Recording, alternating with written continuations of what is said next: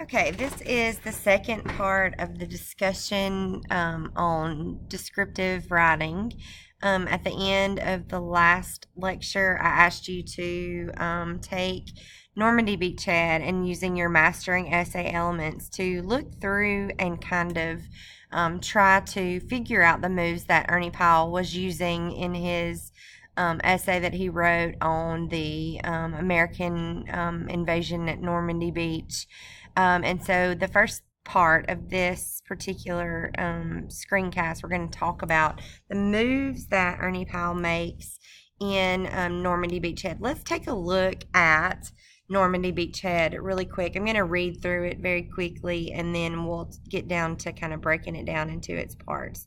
So, in the preceding column, we told about the D-Day wreckage among our machines of war that were expended in taking one of the Normandy beaches. But there is another and more human litter. So he starts by saying, we've talked about the machines, but now there's another litter that he wants to draw our attention to, litter being trash. It extends in a thin little line, just like a high water mark, for miles along the beach. This is the strewn personal gear that will never be needed again of those who fought and died to give us our entrance into Europe. Here in a jumbled row for mile on mile are soldiers' packs. Here are socks and shoe polish, sewing kits, diaries, Bibles, and hand grenades. Here are the latest letters from home with the address on each one neatly razored out, one of the security precautions enforced before the boys embarked. Here are toothbrushes and razors and snapshots of families back home staring up at you from the sand. Here are pocketbooks, metal mirrors, extra trousers, and bloody abandoned shoes. Here are broken-handled shovels and portable radios smashed almost beyond recognition and mine detectors twisted and ruined. Here are torn pistol belts and canvas water buckets, first aid kits and jumbled heaps of life belts. I picked up a pocket Bible with a soldier's name in it and put it in my jacket. I carried it half a mile or so and then put it back down on the beach. I don't know why I picked it up or why I put it back down. Soldiers carry strange things ashore with them. In every invasion, you'll find at least one soldier hitting the beach at each hour with a banjo slung over his shoulder. The most ironic piece of equipment marking our beach, this beach of first despair, is a tennis racket that some soldier had brought along. It lies lonesomely on the sand, clamped in its rack, not a string broken. Two of the most dominant items in the beach refuse are cigarettes and writing paper. Each soldier was issued a carton of cigarettes just before he started. Today, these cartons, by the thousand, water-soaked and spilled out, mark the line of our first savage blow. Writing paper and airmail envelopes come second. The boys had intended to do a lot of writing in France, letters that would have filled those blank, abandoned pages. Always, there are dogs in every invasion. There's a dog still on the beach today, still pitifully looking for his master. He stays at the water's edge near a boat that lies twisted and half sunk at the waterline. He barks appealingly to every soldier who approaches, trots eagerly along with him for a few feet, and then, sensing himself unwanted in all this haste, runs back to wait in vain for his own people at his own empty boat. Over and around this long, thin line of personal anguish, fresh men today are rushing vast supplies to keep our armies pushing on into France. Other squads of men pick amidst supplies to pick amidst the wreckage to salvage ammunition and equipment that are still usable. Men worked and slept on the beach for days before the last D-Day victim was taken away for burial. I stepped over the form of one youngster whom I thought dead, but when I looked down, I saw he was only sleeping. He was very young and very tired. He lay on one elbow, his hand suspended in the air about 6 inches from the ground, and in the palm of his hand he held a large, smooth rock. I stood and looked at him a long time. He seemed in his sleep to hold that rock lovingly, as though it were his last link with a vanishing world. I have no idea at all why he went to sleep with the rock in his hand, or what kept him from dropping it once he was asleep. It was just one of those little things without explanation that a person remembers for a long time. The strong, swirling tides of the Normandy coastline shift the contours of the sandy beach as they move in and out. They carry soldiers' bodies out to sea, and later they return them. They cover the corpses of heroes with sand, and then, in their whims, they uncover them. As I plowed out over the wet sand of the beach, I walked around what seemed to be a couple of pieces of driftwood sticking out of the sand, but they weren't driftwood. They were a soldier's 2 feet. He was completely covered by the shifting sands except for his feet. The toes of his GI shoes pointed toward the land he had come so far to see, and which he had saw so briefly. Let's take a look at these 7 common moves that Powell is using here in his essay. Let me make this a little bit bigger. Sorry. Oops. Just move this over. There we go. Okay, so let's start with the so what factor, because every paper we talked about having to have that unique take on a subject that makes it connect to our readers. So there's no clear thesis statement. He doesn't tell us specifically his interpretation. Instead, because his purpose is so rich, he leaves it up to us to fill in the blanks. The words tragic, heroic, absurd, perhaps even disgusting flicker through our minds, though no single word is quite equal to what we feel. Powell avoids these and other reaction words. We talked about that in style, preferring instead to allow us to walk the beach with him, bearing witness just as he did. In the beginning, he attaches it to other works in print. So he starts within the preceding column. Powell was a writer, a reporter, a journalist, and so he had previously written other pieces, and this is particularly another piece in that sequence. But even if you hadn't read the earlier column, he adds a bit of mystery with that first line, that startling statement. But there or here, I think is actually what he says, another and more human litter. So instead of those machines that he talked about, he wants to focus on something that's more human. And we can take that, that's his generalization, we can take that as it's litter, garbage that's left behind, or the humans themselves are the litter that is on the beach. Most of the time, generalizations are kind of bad. They can be errors if you're not careful, but if you follow them with rich details like Powell does, it's actually a very effective tool. In the ending, he ends with a zinger.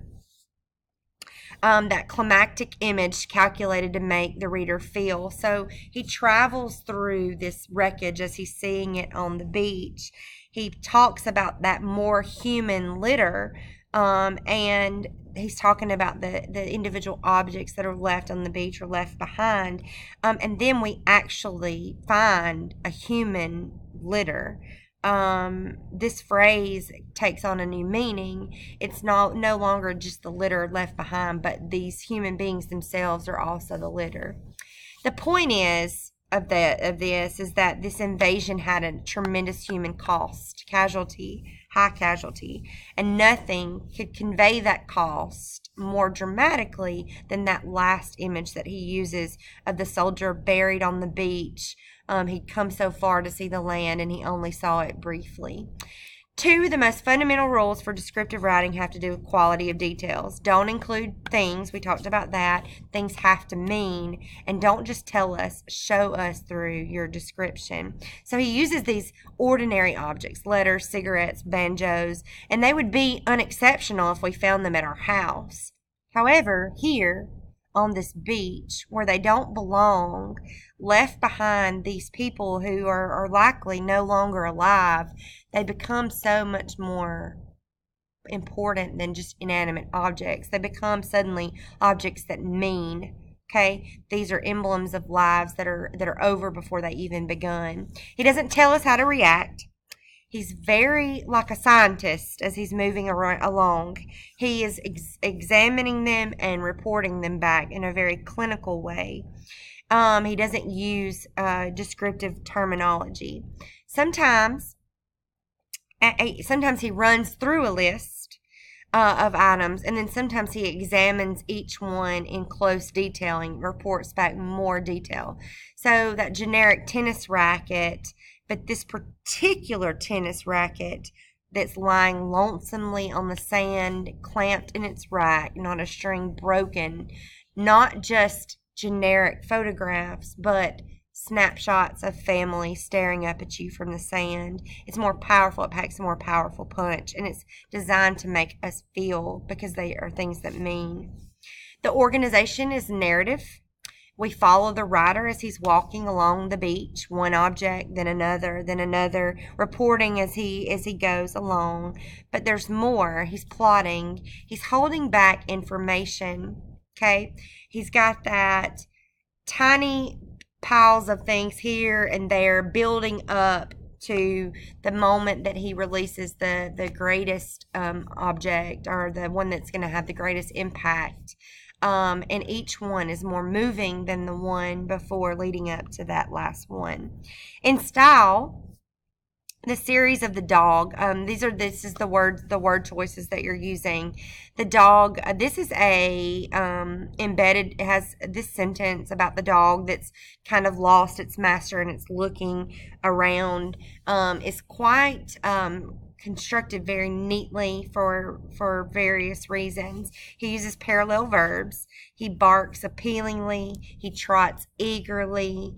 And these series of parallel verbs there's an embedded phrase within there, sensing himself unwanted in all this haste, that embedded phrase, and he uses lots of details or lots of thick description. And then again, with the palm of his hand, he held the large, smooth rock. The normal order to put the rock at the end, because that's the word that he wants to emphasize. Pay particular attention to endings of sentences. Sentences should end with something strong. Here are socks and shoe polish, sewing kits, diaries, Bibles, and hand grenades. He saves hand grenades for last because it's a more powerful punch.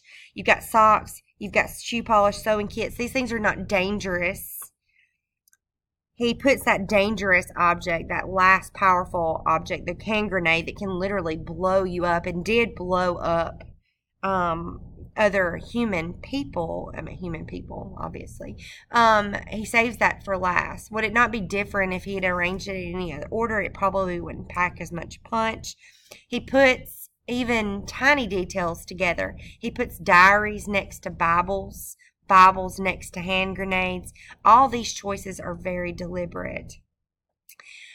This sentence is a cumulative sentence.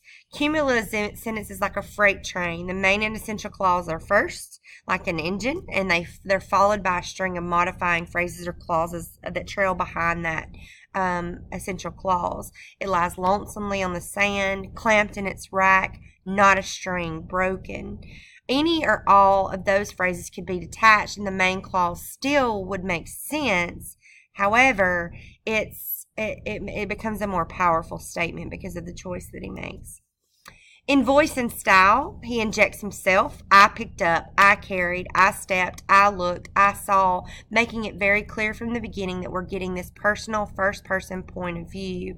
He expresses his state of mind. I don't know why. I have no idea why. He's not afraid to express himself there. He makes judgments, calling things strange, ironic, savage, and he even uses sentence fragments in a couple of places to establish a conversational tone, like he was not just reporting, he's having a conversation. And each one of these moves helps establish his persona, and they cause us to imagine the writer as a person, not just this reporter or an observer. Describing personality in an essay is always subjective to each reader, always debatable. One plausible description of the person that we perceive in this essay, however, is that he is sensitive and sad. He's tough. Obviously, he's seen a lot. But he's tired of seeing what he's witnessing on this beach. Most of these sentences would seem natural in ordinary conversation, but he clips a lot of them because he has no words to waste. He's economical. There's another more human litter. Soldiers carry strange things ashore with them. I stood and looked at him a long time. This brevity creates a matter of fact tone. I don't have time. I've got to get through and share all these items with you.